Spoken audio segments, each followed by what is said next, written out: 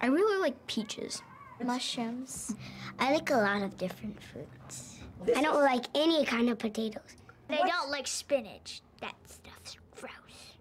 Do you know, like, those long green things and they look like they're sticks with those... Asparagus? Yeah, I hate those. Why do we like what we like? Everything is an interaction of genes and environment. With a doctorate in biological psychology, Marcia Pell-Shaw works as a food preference expert at Monell Chemical Senses Center, a Philadelphia nonprofit which studies taste and smell. Her job, trying to answer the age-old question of why we do or don't desire certain dishes. To show how genes can influence taste, she had me sample this clear liquid. This is a chemical that some people find to be bitter and others can barely taste at all. What foods would this correlate to? Broccoli, cabbage. All right, here I go. Turns out that because of our genes, about 75% of Americans have this reaction. It's very bitter to me. And our genes help govern another way in which we respond to food, through our noses. We have hundreds of different smell receptor genes. Who wants to try it now? In fact, it's actually our sense of smell that helps us determine many flavors, as Pell-Shaw demonstrated with a group of third graders at Philadelphia's Frankfurt Friends School.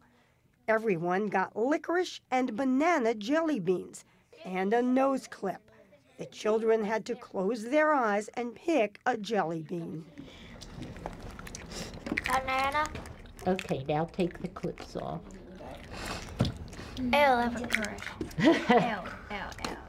Those who study food preference say that more than anything, even genetics, our favorite foods are determined by what we've been exposed to and our memories. Ribs and broccoli. Because the way my dad makes the ribs, it just tastes super, super good. And when my mom makes broccoli, it tastes so good. I love it. On the other hand, lack of familiarity with food can breed contempt. Have you ever tried liver? No. Do you want to try liver? Is it liver? It's liver. Okay. No, I don't want to try liver. But liver, even raw liver, is on the menu at Takashi, a Japanese-Korean fusion restaurant in Lower Manhattan, where the focus is on beef. Delicacies like tongue, beef tendon stew, and cow testicles. Believe it or not, folks line up to get in. Marcia Pell-Shaw describes those who go for the exotic as adventure eaters, people who may have overcome both their genetic predispositions and the fact that they've never been exposed to a food. Oh my God, that's really good, man. It's certainly normal for kids to be a little hesitant to try new things. Adults realize that's not going to kill them. So that's how your faithful correspondent found herself tasting one of Chef Takashi's specialties, one he grew up eating in his hometown, Osaka, Japan. This is large intestine. Large intestine. And you like this? This is my favorite cut. After a few minutes of grilling, It's almost like crispy bacon.